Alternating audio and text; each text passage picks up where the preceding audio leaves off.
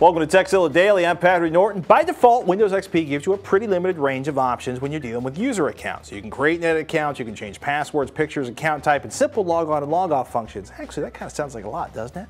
But what if you need a bit more precision when dealing with a variety of users on your XP system? You definitely need to try the Control User Passwords To command. Here's how you do it. Go to the Start button, select the Run command, type Control User Passwords To, and click OK. Now you're going to be presented with a dialog box that offers up more advanced management options, including the ability to disable the login process entirely and disable password exploration.